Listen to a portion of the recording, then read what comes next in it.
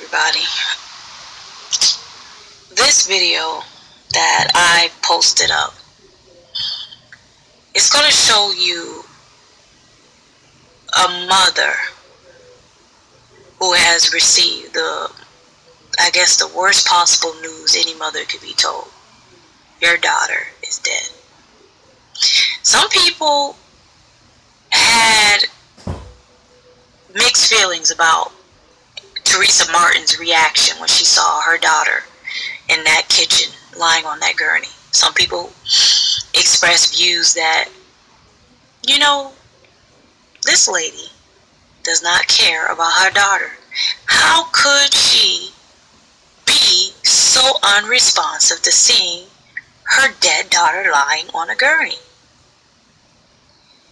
I know that there's no right or wrong way to behave during times of grief or extreme stress.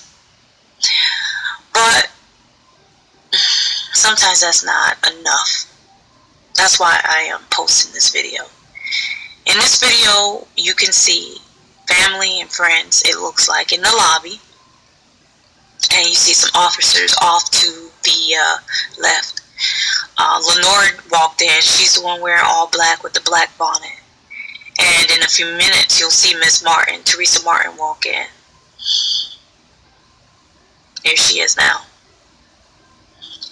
Now she's going to be taken down the hallway. As you can see, they're asking her and Lenore to come down the hallway.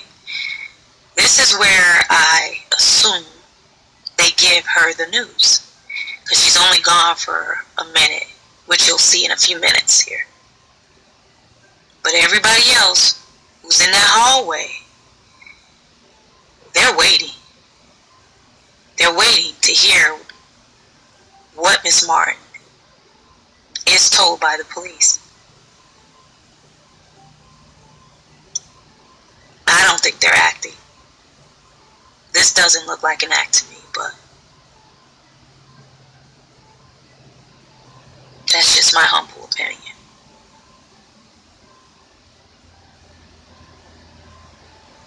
As you can see, there's commotion. There's Miss Martin.